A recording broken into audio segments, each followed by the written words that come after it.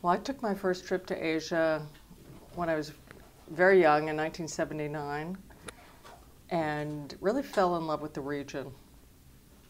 And I traveled to China in 1980. I was in Beijing for a whole day and only saw 5 cars. In the 80s, right? Yeah, all bicycles. 1980, yes. So it was all bicycles. No one had any makeup. There was no color. Everything was gray and drab. Yeah. And this transformation in Asia has been something that I have tried to stay part of. I served in the U.S. government as the trade negotiator with Asia, deputy U.S. trade representative, and I was able to meet many countries and to understand their economy, and it's clear to me that the brilliance of Asia, which was lost for some few hundred years, but goes way back, is just being tapped now in a way that is making the world a better place. And so I want to be part of that. I think it's the most exciting development of our time. And so I plan to stay part of it. Thank you. I also think it's very dangerous. If we look at human history, there's something called Thucydides' trap. And this is looking at the observation by the ancient philosopher Thucydides that when a new power challenges an old power, it usually ends in war. And so Graham Allison at Harvard studied in the last 500 years, there's been 16 cases of a new power challenging an old power, and 12 have ended in war. The most recent being? We have to, well, World War I and World War II, with Germany and Russia rising in World War I, and there's been others even in the past 200 years. Hundreds of millions of lives lost. So the opportunity is enormous, and the dangers are enormous, and it requires leadership. And this is where even young people with all their brilliance and their ability with technology really need our leaders to step up to the plate, and really need the United States to step into its leadership role. The U.S. has a long history in Asia, a deep relationship with many countries, and can help guide the world through this. What role do you think, what's the ideal role for the U.S. to play then? Because the U.S. has played a major role just in the last century in shaping how the continent developed, I guess. A lot of countries, including, of course, the Philippines, were directly influenced by the U.S. Moving forward, I guess, in the short and immediate term, what would be the ideal role, in your opinion, at least? Well, Asia Society was founded 60 years ago by John D. Rockefeller III.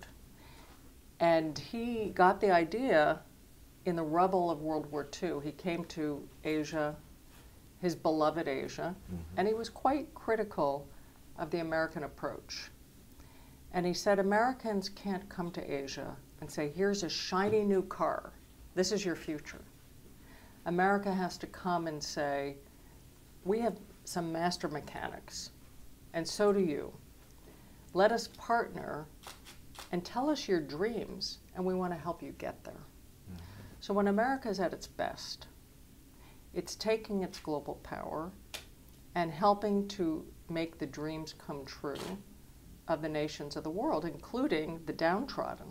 America was always about the underdog. Yeah, America was created by the underdogs. The American dream. And it was the reality. I mean, Americans were rejected by the kings and queens of the world and the riches of the world. There wasn't poor, inherited. tired, and hungry, right? Yeah, and it was. America isn't made of royal blood. It's made of the scoundrels and the rejected and the, desperate. Australia would probably have a bone to pick there. Yeah. So, America really, I think when it's at its best, it partners with those dreamers in the world and those people trying to build a better world. China's a big nation. It has been for thousands of years. It's the world's oldest continuous civilization. Exactly. Right? There's a lot of inherent wisdom in China. And also inherent cultural values.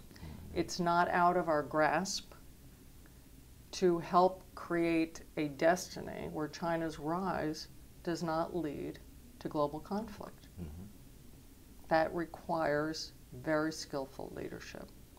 So in a way, the choice is ours. Are we going to usher in this time? And are there enough shared values? Does China have the same dream of ending poverty and so prosperity and peace that the Philippines has, the U.S. has? Can we unite on those things? And can we find a pathway? I don't know. I don't think destiny is written yet. Mm-hmm. But I do know that America has to play a very important role in helping the world find the stepping stones. I think the dilemma for China will be creating an innovation society requires a lot of freedom of thought. Some of it pleasing and some of it displeasing. That's where I was going with it, actually, yeah. And Mm-hmm. so what happens when you unleash human creativity is you get a lot of crappy creativity. You just do. Mm-hmm. And, you know, I don't like everything I see in American society at all. Mm-hmm. But, you know, frankly, in the end, it's not a threatening thing. Yeah. Because people gather around what they like and the economy grows in ways that it will. So we'll see what happens with China, because I think as it gets more and more creative and as more and more inventions come from there and as more and more people study abroad, it's very hard to say we're going to be innovative right down this one narrow lane. Mm-hmm. And yeah, so, you know, it's a big country. It's hard to govern, mm-hmm. you know. And so it's easy to judge everything from the outside. But, you know, today the people of China have vast more access to information and to the world than when I first met people. It was illegal for them to even see a foreign newspaper. There was no access to information. And it's, you know, I think it's served China well. The more it opens, the more it seems to flourish.